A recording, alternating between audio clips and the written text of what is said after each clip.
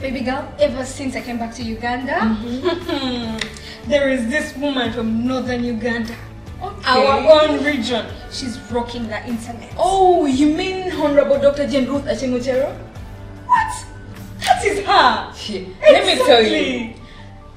Before women were seen to be, I could say, worthless. But this woman is just a Jane. I know. Let me tell you.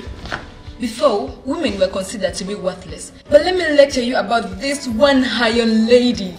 Honorable Dr. Ruth Aceng Ocero. Seems you know a lot. Tell me more. Of course. I know a lot.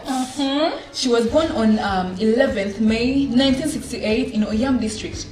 She actually went to Namisunza Girls SS and later joined Makerere University where she obtained a bachelor in medicine and surgery. You won't believe that girl. Of course, I would call her woman of steel. Obviously, we can't talk about her, like we can't exhaust everything because she's just, I don't know how, she's just a bad girl.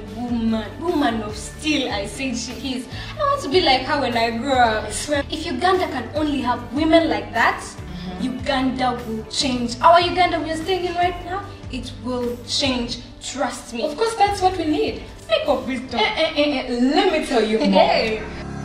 Commissioned 11 boreholes drilled in Lira City, and on 29th May 2022 from Lira Diocese who were trekking to Namugon. Dr. Jane also accredited the handover of ambulances which she secured for Lira Regional Referral Hospital in Lira City. Launched the reconnection of water supply on 10th July 2022 at Lira Main Market, which had been disconnected for nearly 10 years ago when Lira City was still a municipality. And this makes me call her a Jane underneath a rock.